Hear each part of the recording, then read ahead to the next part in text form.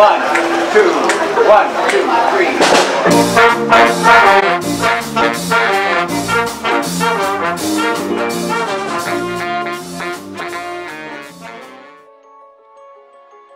43 years of famous jazz people who have come down here to play with the bands. A lot of my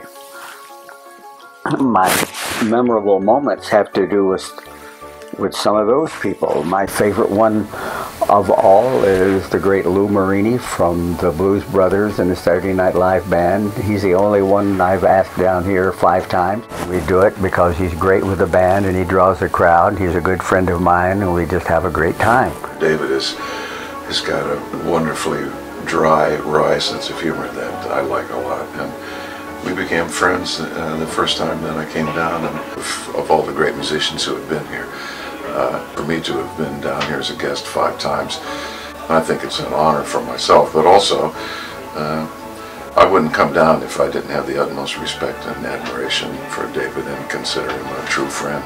Mr. Irving, words can't explain the things you've done in my life and how much I love you and how much it's going to be very weird not having you in the music building, and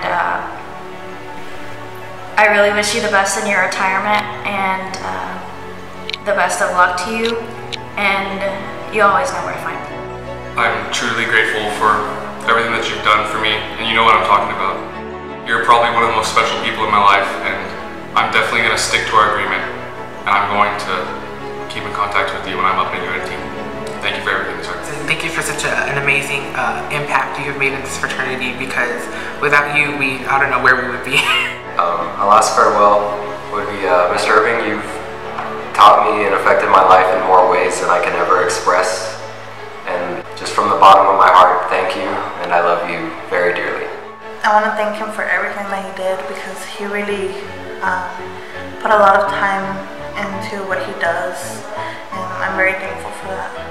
Well, Mr. Irving, I've known you for these 3 years, and I know that we have come to be real close, and I just want to thank you for everything you've done for me and for all the other lives that you've impacted.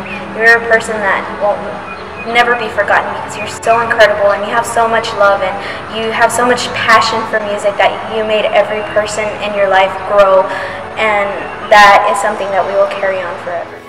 When you're doing music, do it the best you can.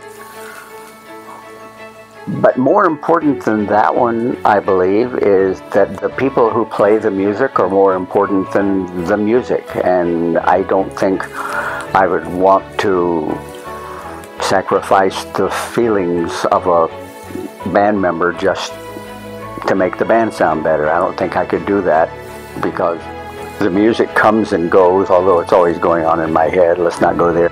But the people will always be there, and so they're more important than the music.